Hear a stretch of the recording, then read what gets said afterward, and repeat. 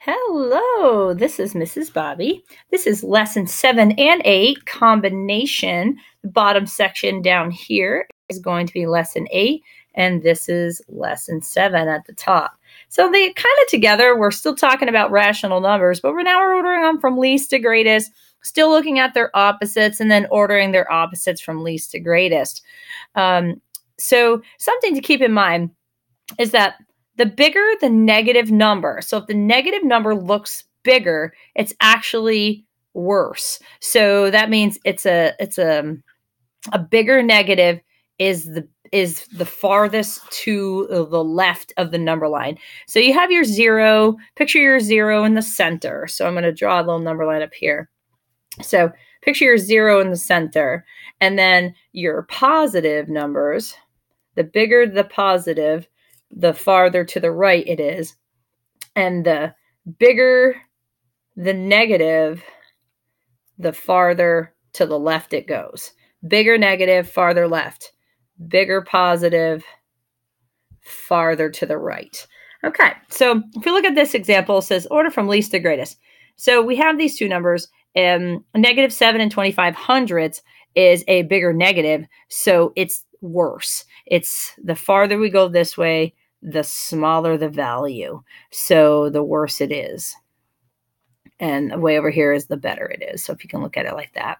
So this one's worse, so this one's least to the greatest. If we order their opposites, the opposites of these negatives are obviously the positives. And if we want to order them from least to greatest, this opposite, then the 7 1/10 is least compared to 7 and 2500ths. And how we know is if we line these two numbers up, some kids have a really hard time with this, but if you line up your decimal points, like right here, the 7s are the same, and then a 1 and a 2, which one's worse? Which one's smaller?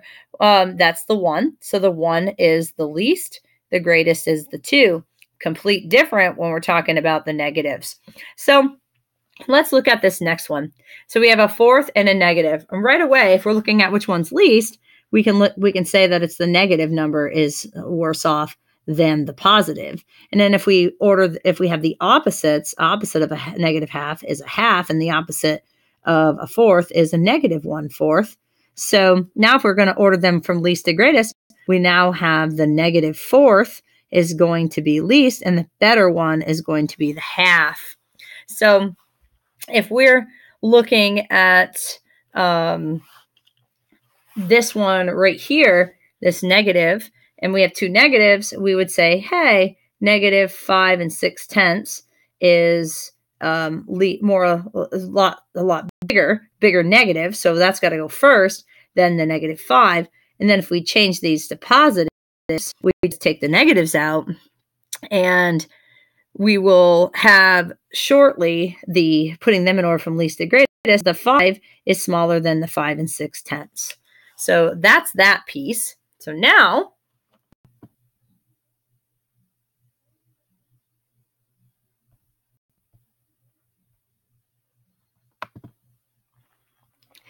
we're looking at this bottom, and it says order from greatest to least. So greatest is the best thing. So we're looking for the smallest negative. So we have -1 7500ths, and then the least is -3 2500ths.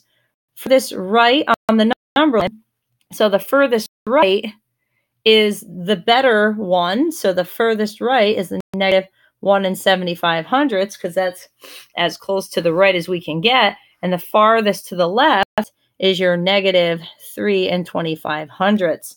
So if we look at, let's say this next one, we say from greatest. So the greater one is the -9, and the worst one is the -9 7/10.